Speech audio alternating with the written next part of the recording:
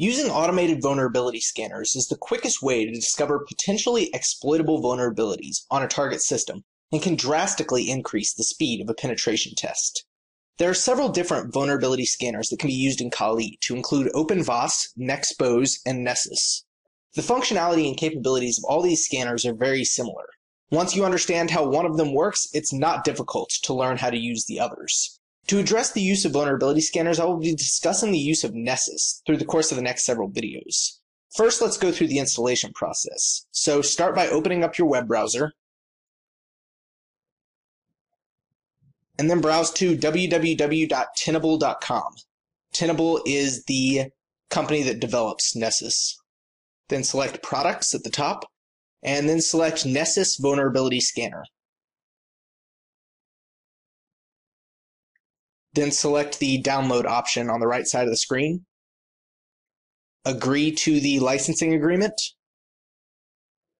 Then select Linux for your operating system. And then specifically the package that we want to download is Ubuntu 10.10 i386. So select that and then save the file, and I'll go ahead and save it to my desktop.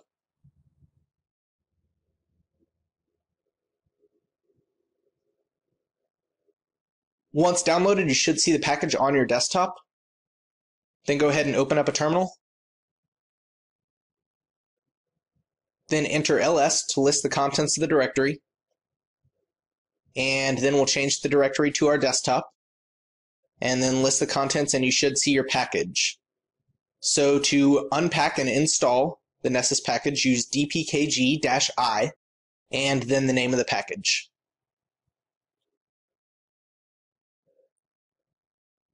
Once completed, you need to start the Nessus service. It actually indicates what the command is to perform this action. So then we just need to enter that command. So /etc/initd/nessusd start.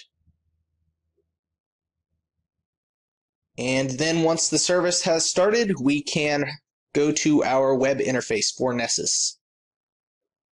So copy the address listed on the second bullet point.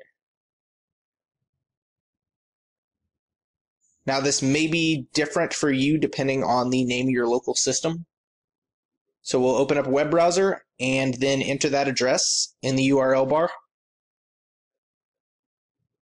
And you'll probably get a security exception since you don't have a registered certificate for your Kali machine. So just confirm the security exception.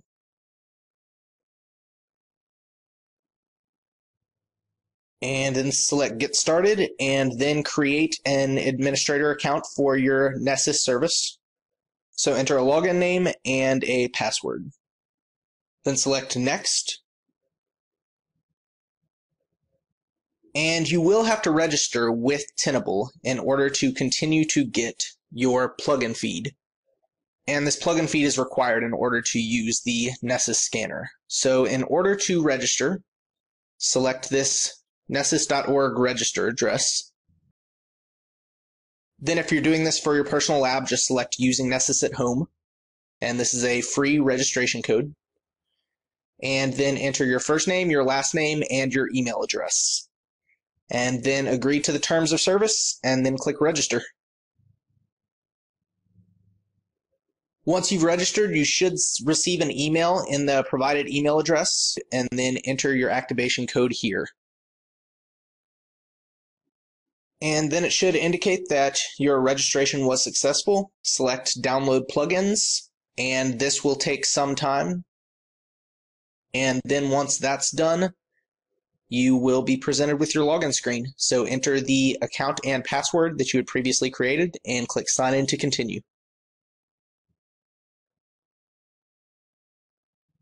And that completes the installation process, and here you have your Nessus Vulnerability Scanner interface. Eyes in the sky, gazing far into the night, I raise my hand.